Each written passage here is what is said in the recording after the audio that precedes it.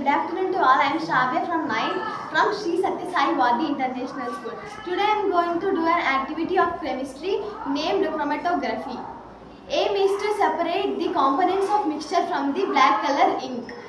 Materials required are beaker, water and 2 filter papers. Procedure: take one filter paper and make a black color circle on it and keep a hole in the middle of the paper. And take one more filter paper and make a straw with it and insert in the hole, and take beaker and add water in it and keep this filter paper in it. We can observe different type of colors. By this we can understand that the black color is made of different types of colors. Thank you.